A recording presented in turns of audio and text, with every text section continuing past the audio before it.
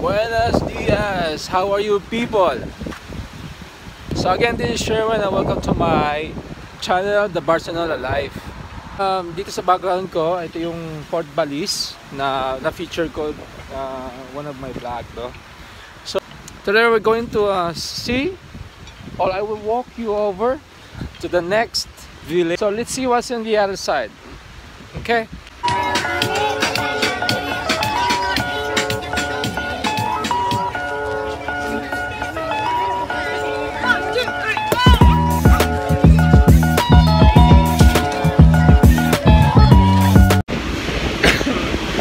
Pa rin ako, malamig. So again guys, while walking towards the next village, let me take this opportunity to say thank you doon sa walang sawang panonood at unang-una nanonood ng vlog ko, ng videos ko, si Tekya ng Pilipinas, si Smiling Face ng Hong Kong, and Inday Dario sa Kuwait. So thank you very much sa support niyo. Overwhelming po kasi syempre bago lang ako and you are there supporting me. So again, thank you so much.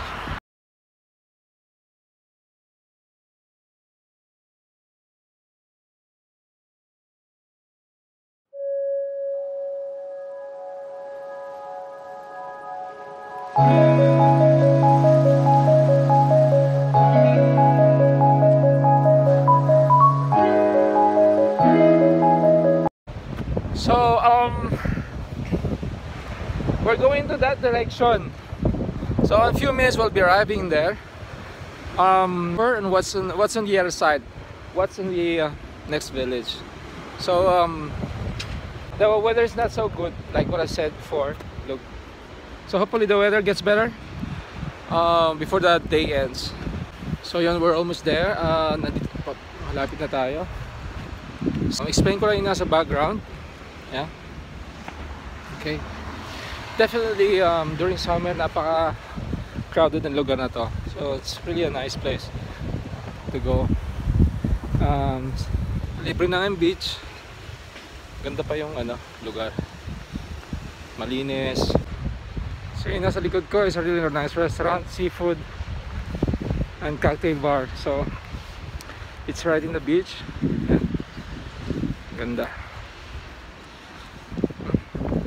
So dito, nandiyan na tayo sa next village. Merong hotel doon, Water Spa Hotel, Water Spa Resort. Yan. So yan, maraming mga foreign guests, most from UK, Germany and France, kasi malapit lang sila rito. They prefer this weather kasi mas mainit tsaka mas mura. So ito yun, dyan yung Water Spa and Resort.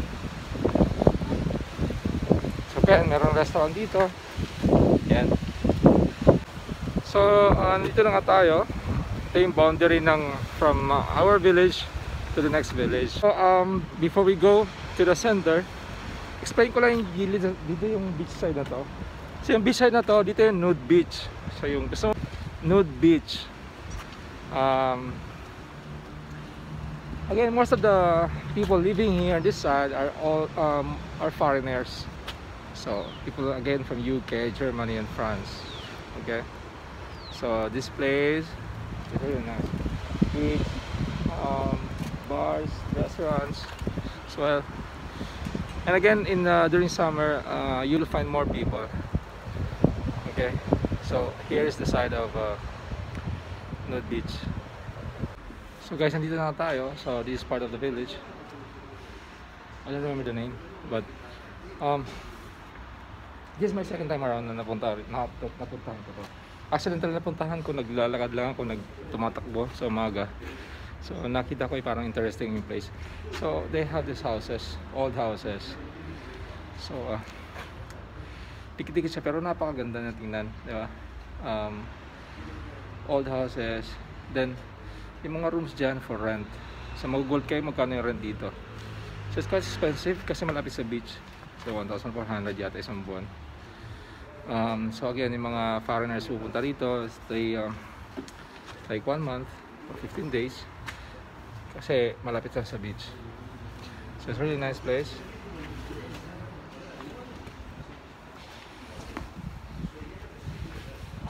At yan, malapit sa bundok, diba? Palit ng kalsada. Yan. So of course may bars, coffee shops available around, all over pala. So yan.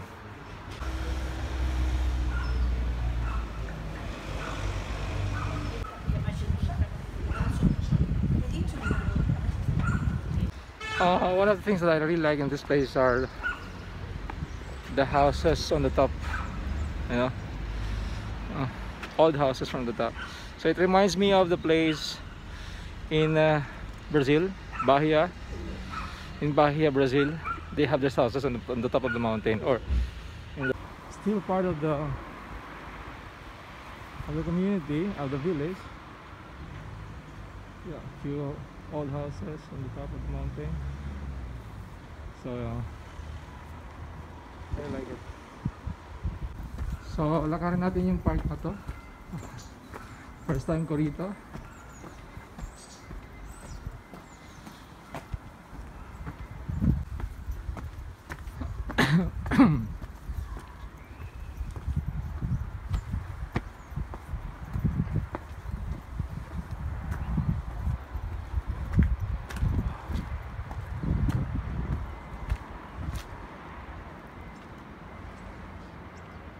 So I'm here on the top of the mountain.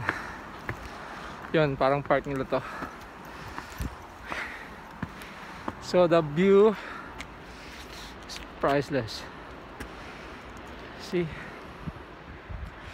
Napakaganda.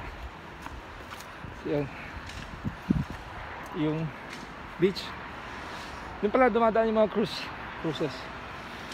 So most of the cruise lines, well, all the cruise lines are passing through this section kasi going towards Barcelona port. Yeah. And take a look at the view on the top of the mountains, the houses on top of the mountains. Yeah. So I guess some of the houses or rooms are for rent. And basically during summer, this area is full. Okay. Thank you.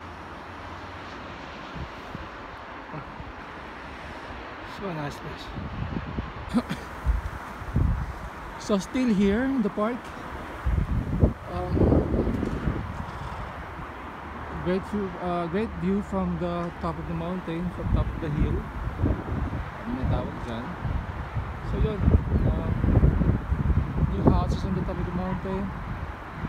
I'm sure it costs a lot. But then share this place, you know. So lucky to be here, and my pleasure to share with you guys.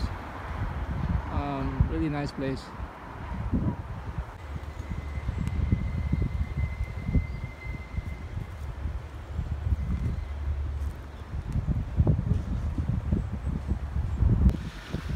Okay guys, so I hope you enjoy my video today, and yes, I'm happy to share with you the great view, the great place. So guys, that's all for today, and I hope you enjoy my video. And for those who subscribe to my channel already, thank you very much. And for those who haven't, please do subscribe and leave a comment down below so that I can thank you back. And again, this is Sherwin, and this is the Barcelona life.